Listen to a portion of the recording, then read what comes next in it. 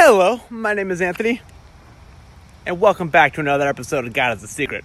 So before we get into the actual video, I first need to say this. 33 subscribers.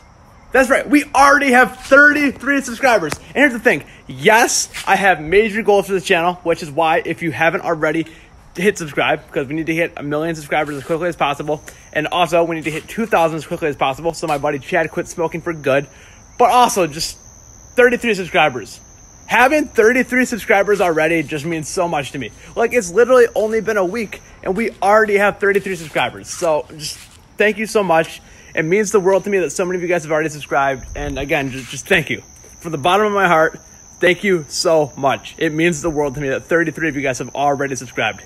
And with all of that being said, let's get into the actual topic for today's video, which is the importance of prayer. Alright, so here's the thing. After seeing my other video where I talk about God's plan, you might be thinking, well, Anthony, if everything's already set in stone and God already has a plan for all of us, what's the point of praying if everything's just going to happen anyways? Well, here's the thing. It's still essential to pray because every time you pray, it sets your intentions.